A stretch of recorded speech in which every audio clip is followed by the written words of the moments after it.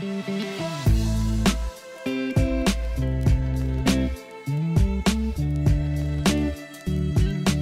everyone, welcome to this tutorial. In this video we'll be having a look at how to create a switcher with the help of JetTabs Switcher widget. So we'll find the switcher widget in the Elements panel, add it to your page. And this is how the switcher works. You enable either one or another option. So you can add two different templates, and depending on what option, enable or disable, you choose, you can change the label, by the way, anytime. The different template will be displayed. So let's maybe change the labels. So now you can choose what content type you want to be displayed in your switcher. It can be either a template or it can be some text that you add to the content editor. If you want to add templates to your switcher, let me show you how you can do that. Let's go to WordPress dashboard. Here on your left, find the Elementor label and go to My Templates. Here you can either import templates or create a new template.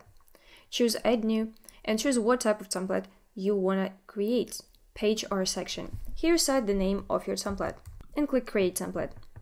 Here you create the template you want to put in your switcher. Here we go. Now to save this template, click Publish. Now this template has been saved.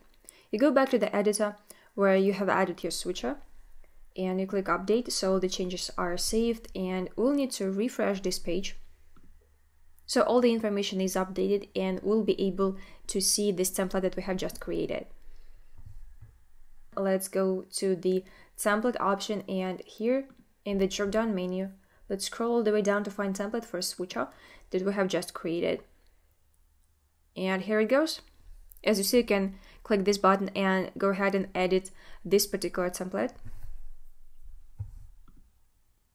Now let's create a different template for another option in our switcher. Okay, let's see it. Here it goes. And let's go to the Settings tab. So here said what option will be enabled from the start. Either enable or disable the first one or the second one. Let's leave it at the 2 option.